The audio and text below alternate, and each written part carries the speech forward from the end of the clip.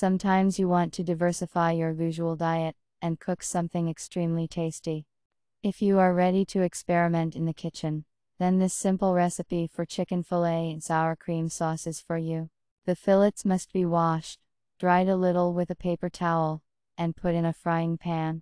Fry on both sides until a crust appears on high heat, and transfer to a heat-resistant mold. Meanwhile, in the blender bowl, send peeled onion and garlic, washed and dried fresh herbs, as well as peeled hot pepper. Grind everything until smooth. In a small saucepan, send the butter and melt it.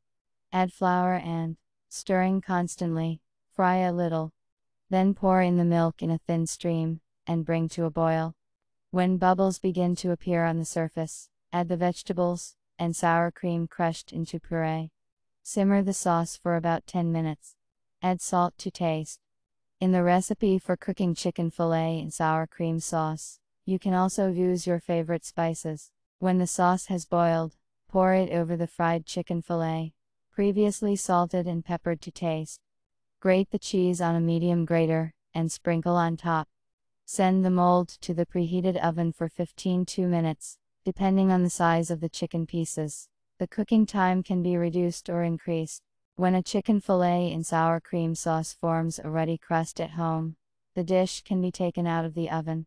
Before serving, you can sprinkle a small amount of fresh herbs on top, or decorate with slices of vegetables to taste.